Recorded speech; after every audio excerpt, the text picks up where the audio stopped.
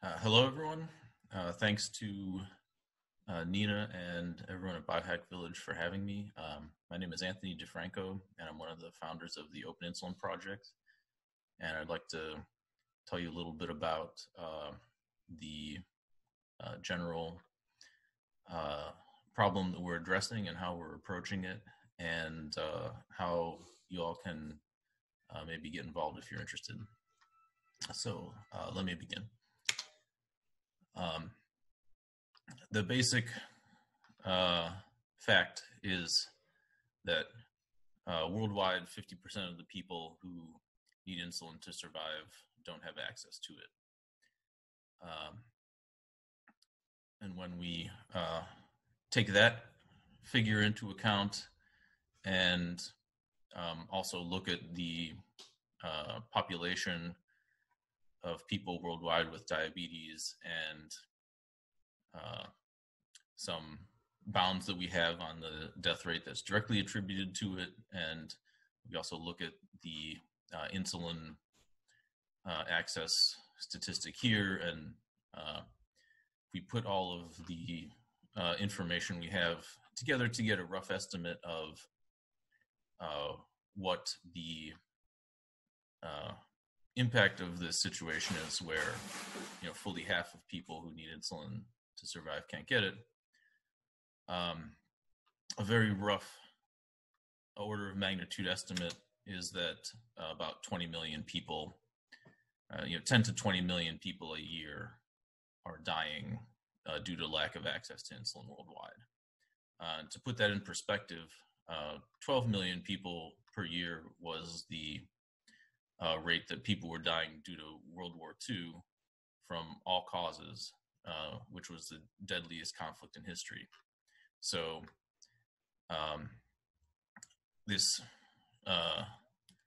situation where half of the people in the world lack access to insulin is really a crisis on a historic level. It's something that it's hard to find anything that compares to this. However, unlike a war or a very kind of complex problem like that, the fundamental technical realities of making insulin and getting it to people are fairly simple. So we're going to look a little bit at why, despite that, there is a problem of this magnitude, and how we can try to approach it, and how we are trying to approach it in the Open Insulin project. So that's kind of the worldwide situation. Here in America, where the many people in the project are based, we know a little bit more. Now, the worldwide situation is largely due to supply chain issues and the kind of geopolitics around different countries' access to markets. So those issues don't really exist within the U.S. The U.S. has plenty of infrastructure to get insulin to people. The technology to produce is well established here. So it's a little even more puzzling to note that there's still a significant problem in the U.S. So we want to look a little bit at that. So here are some figures on just the prevalence of diabetes in the U.S. Almost half of people have either diabetes or a risk of developing it in fairly short term. Just diagnosed diabetes alone is over $300 billion a year cost for everyone. Having diabetes, it significantly increases overall healthcare costs. And there's a bit more detail on how diabetes is contributing to the global death rate. So this is another kind of data point, a little bit more specific about what we were talking about earlier, where we can actually say that the deaths directly attributable to diabetes also quite significant.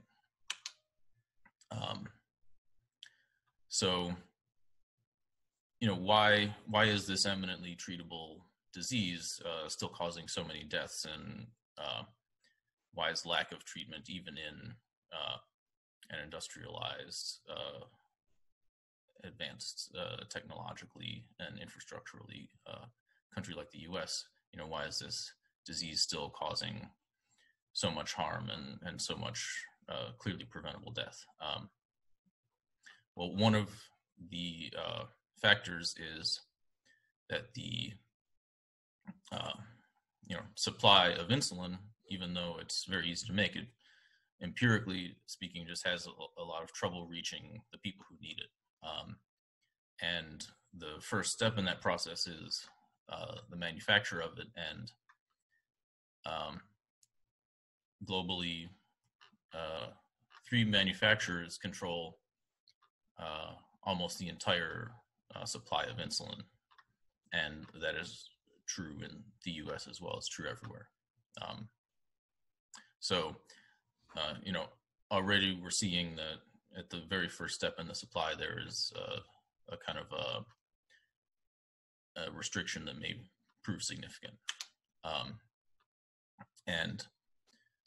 As a result, the list prices have risen on a roughly exponential trajectory.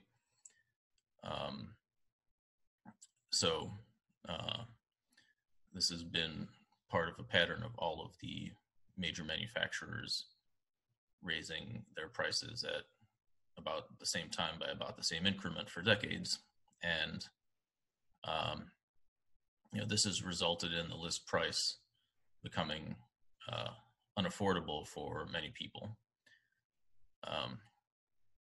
And because of the complexities in the U.S., for instance, the U.S. kind of has a strange healthcare system where, some aspects of the prices are subsidized in various ways by different parties who negotiate amongst themselves. There's a very complex system involving insurers and manufacturers and pharmacy benefits managers and pharmacies.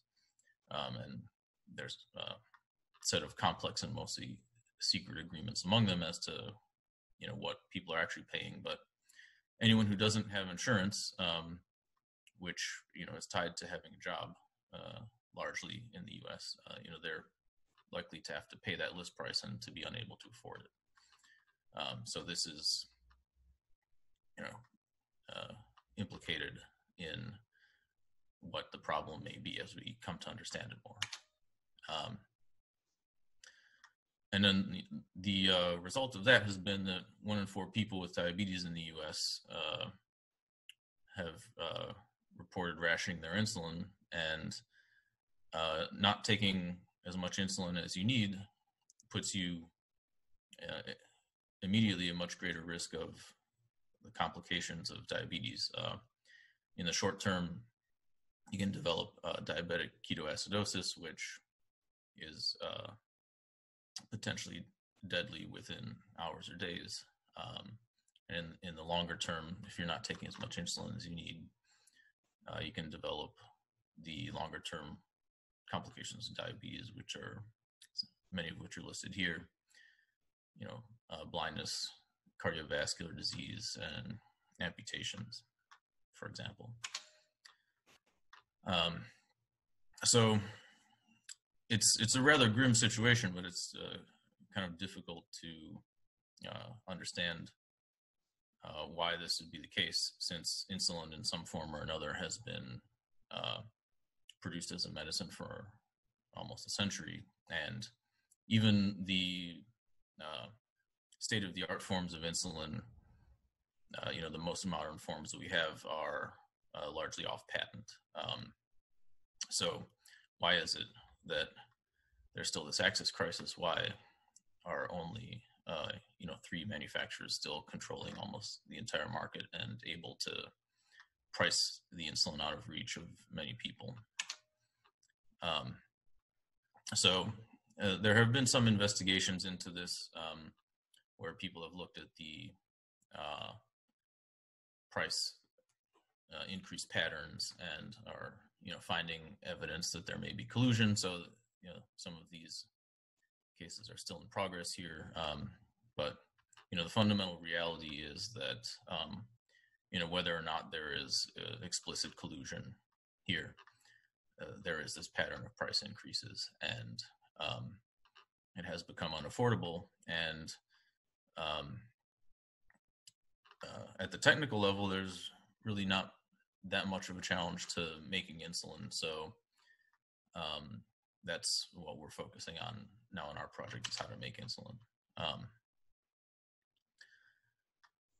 So this is part of a broader problem in how healthcare and the economy around medicine is,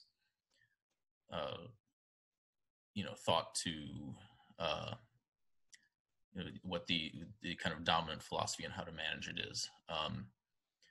There was a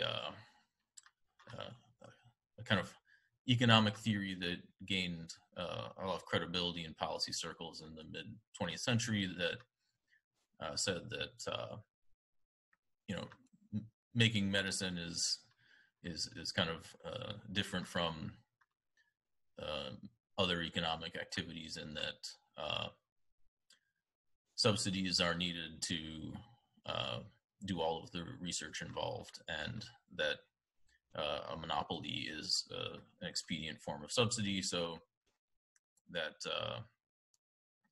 that would be a sensible policy, is to tolerate and even encourage monopolies around medicine. And these claims actually collapse fairly quickly under scrutiny.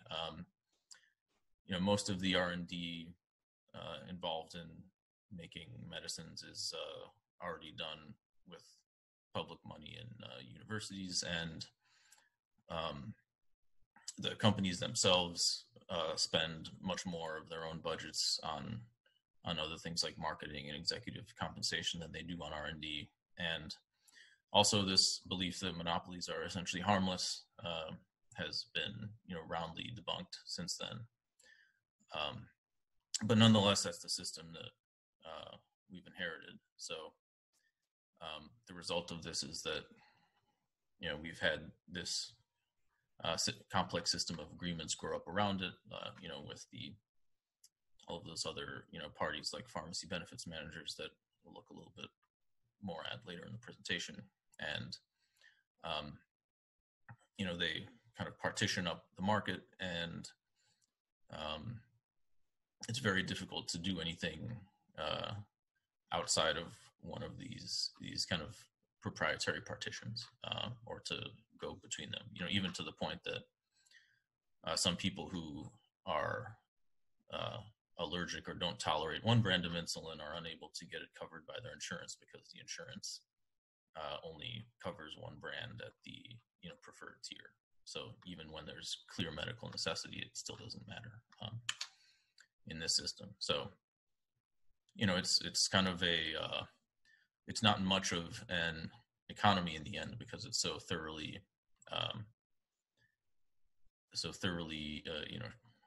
shot through with monopolies and monopolistic arrangements.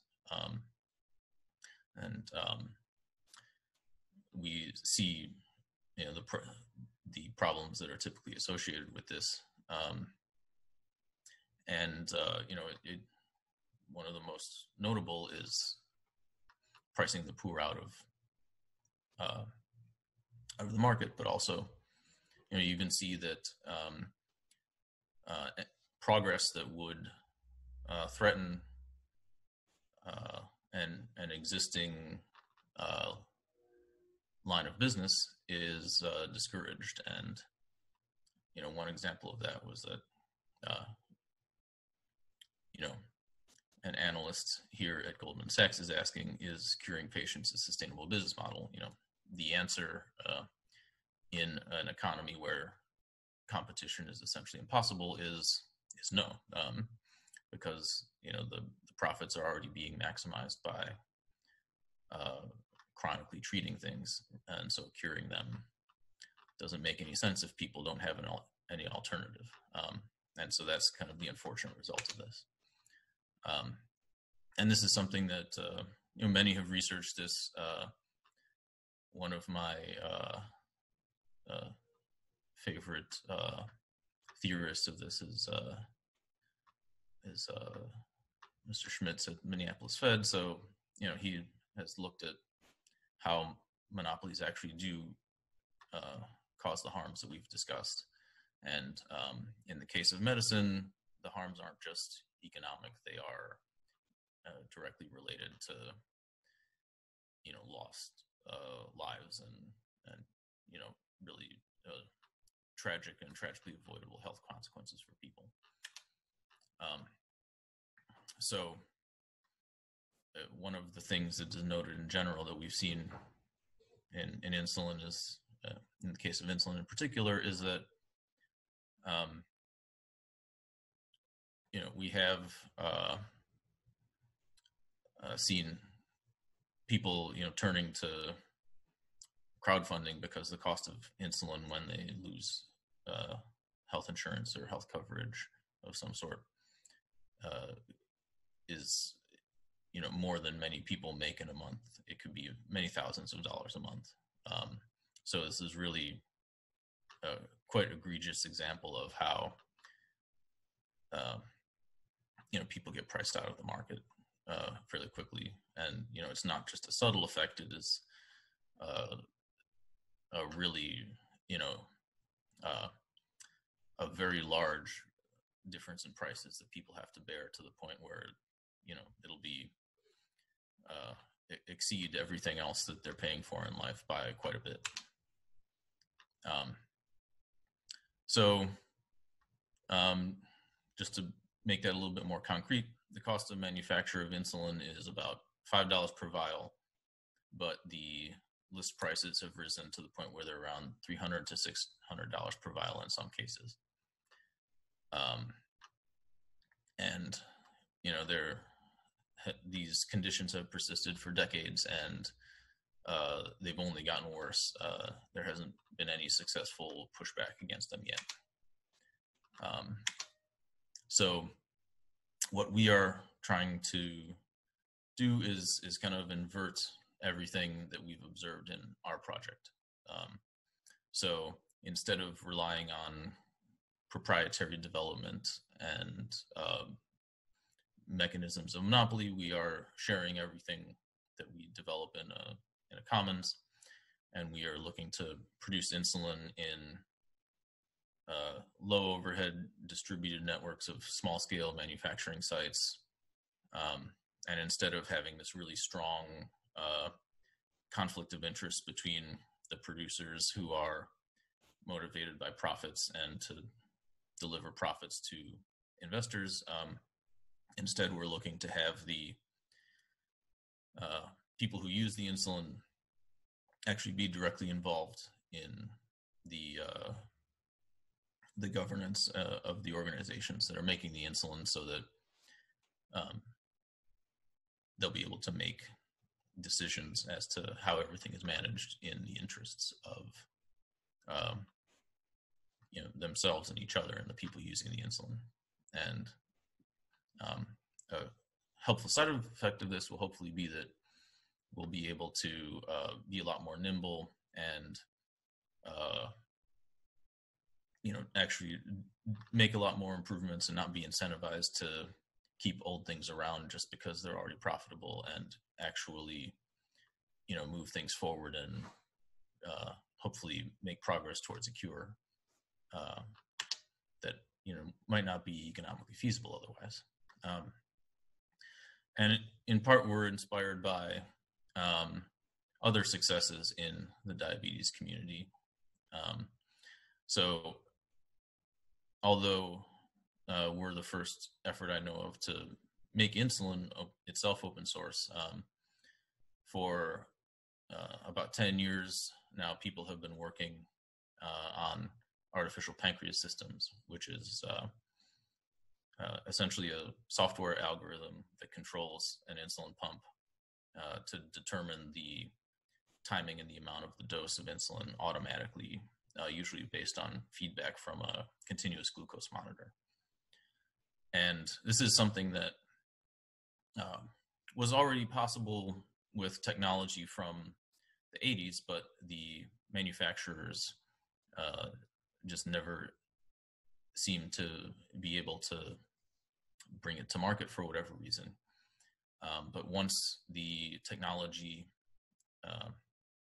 to do this became more widespread, once embedded computers became cheaper and easier to work with, and knowledge of software and how to write these kinds of algorithms became more widespread, individual diabetics and small groups were able to just pick up this work and bring it to completion within the space of a few years. And now, for almost a decade, there have been DIY artificial pancreas systems that many people have been relying on and trusting with their own lives and the lives of their children, and they're working very well. And this was done without any large R&D budgets or institutional overhead. It was just people collaborating in these horizontal networks to solve their own problems and each other's problems. So we're working on enabling this for the insulin itself, so that we can kind of complete the open source economy for treating diabetes. And it turns out that the same trends that made the DIY artificial pancreas systems possible are also going to help us. The more pervasive and cheap computing technology is going to play some role in letting us automate different aspects of the production and purification, and it also just makes it easier for us to collaborate with each other. And so we're seeing signs that we can reproduce this kind of success. And the result of that will be ideally to move this activity from these proprietary fiefdoms and into the commons. And this is something that is good for people. It's very good for business as well, judging by how it's gone with open source software businesses. But a major difference is that it actually respects and promotes competition and innovation instead of sabotaging it and causing everything to stagnate and people to go on needlessly suffering and dying for no reason. So that's our goal. And we're working on developing both the technology and the organizational forms that are associated with this to create a comprehensive alternative for the status quo. And we're trying to prioritize the people who currently lack insulin and need it most in how we develop things so that we can most directly address the most urgent problems that people in society have. So this is a closer look at the existing supply chain, just so that we can contrast it with what we're setting up. So I mentioned earlier that there are these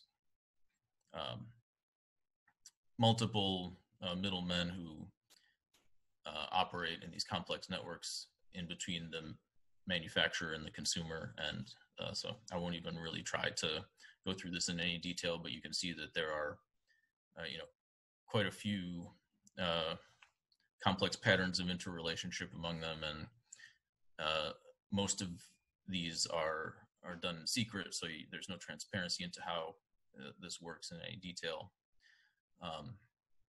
And it involves kickbacks being passed up and down the chain, and all kinds of things that just are in themselves a great challenge to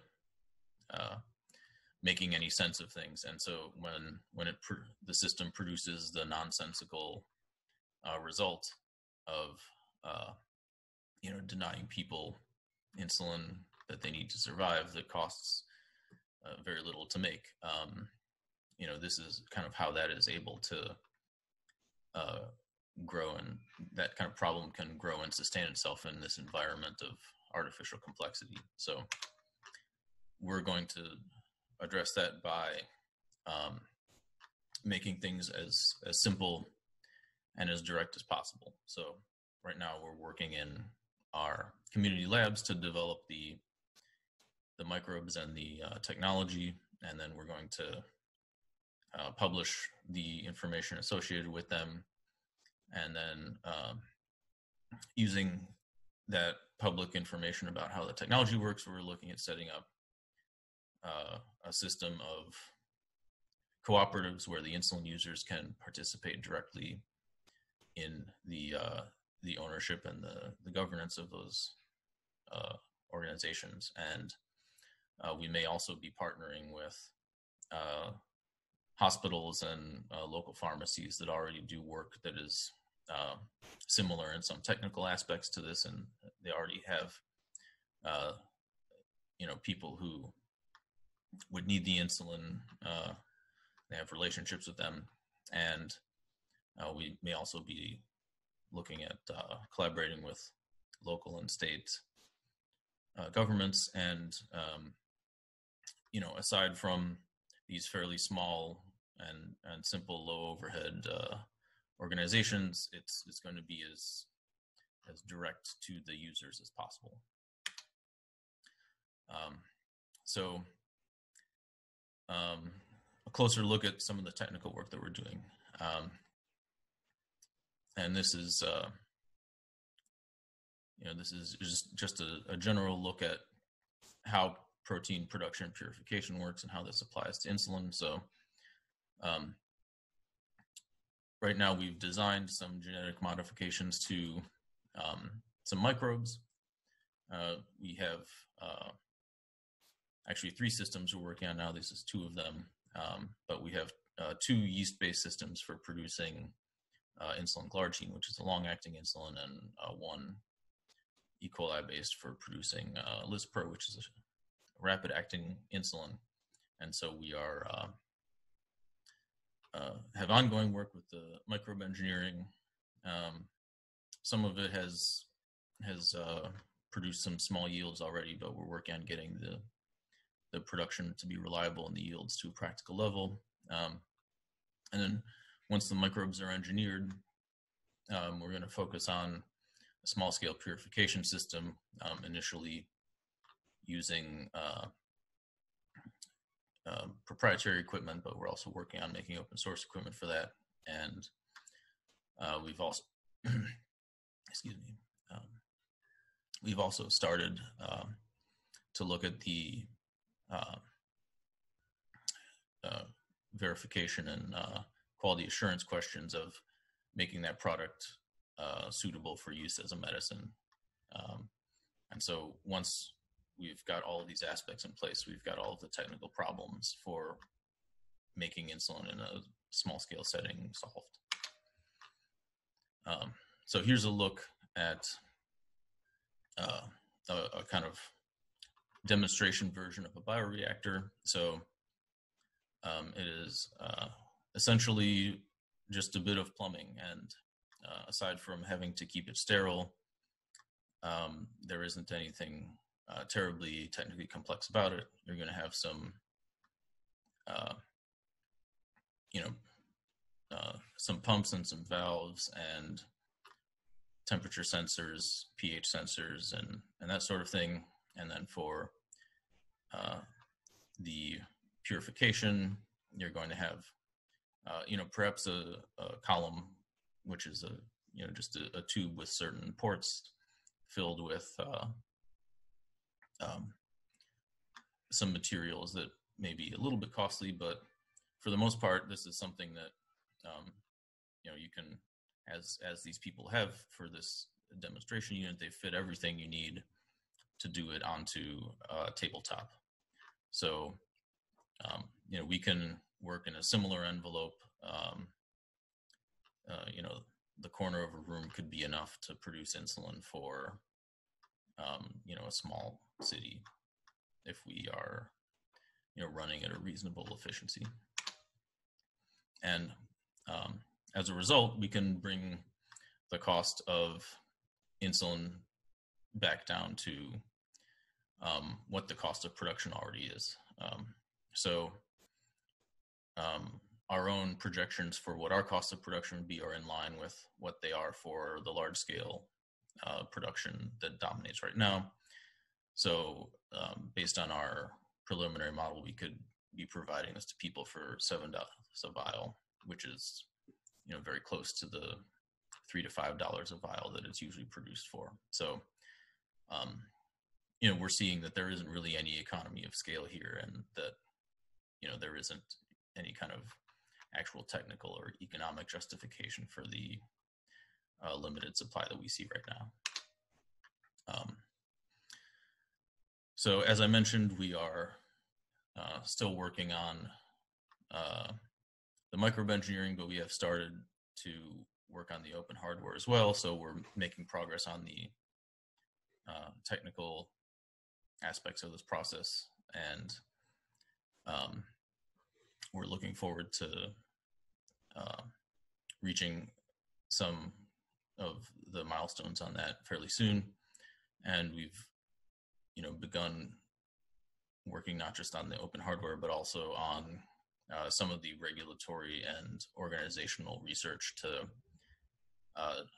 make that hypothetical system of cooperatively organized production a reality. So, that's going to involve some outside of the box thinking, and we're, getting into looking at a lot of interesting precedents, like ideas from personalized medicine and other forms of cooperative medicine and healthcare, and state level frameworks for things like direct public offerings, financial mechanisms. And so it's really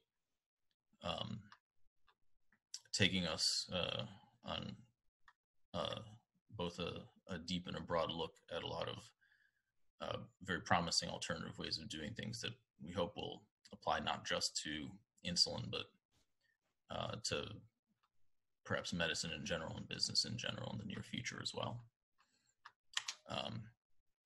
So here's a closer look at the bioreactor design that we have just recently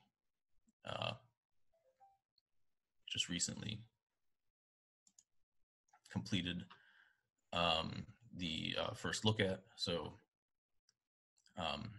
as you can see, the bioreactor, when we break it down to the specifics, as I was saying before, it's kind of some pumps and some sensors and an air pump and some heating pads. And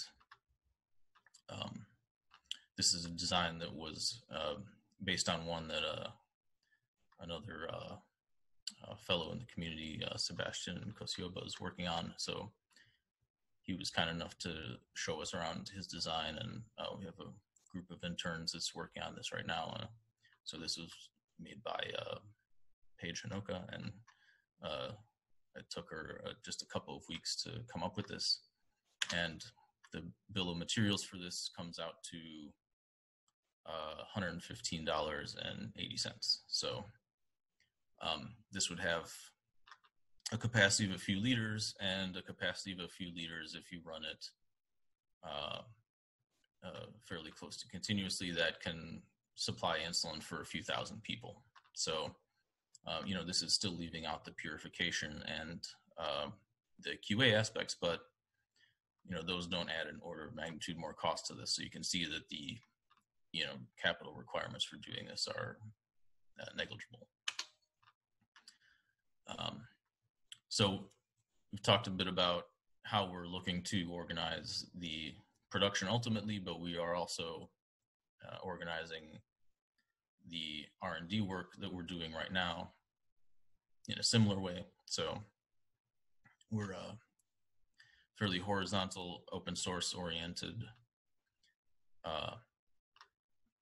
organization. We're taking cues from other open source foundations that are stewards of different kinds of technology. So we have groups working on the wet lab R&D, the hardware, supporting software for our organization, developing the business plans, doing the legal and policy research, and doing communications with our supporters, and touching on fundraising as well. And here are a few folks from the team. We are a loosely organized network of volunteers, so people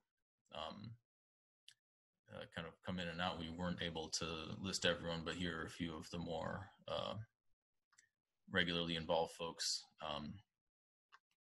Jan is our chief scientist working on the microbe stuff, and David and Max are also working on that here in our Oakland lab. Alex Hay recently developed an open source glucometer, which we have a blog post up on our blog about, which is very interesting. Nicole has been helping us with the legal work that we're doing. Ife has helped us with software. Louise is working on communications and fundraising with the interns. Jessica is also working on the microbe engineering in the wet lab and with an intern group as well. Remy has helped us with some collaborations, and Kadi is actually one of our international collaborators in Senegal, who is getting her lab set up now to join us and perhaps help us look at some new possibilities involving plant-based production. So very interesting potential there. Within our group, we fairly horizontal, as I said. So, we kind of go on the open source credo of, loose consensus and working protocols, we could say, and just take on tasks on our initiative for the most part. So we've had to collaborate remotely. So, we're doing things in online meetings, which anyone is welcome to join.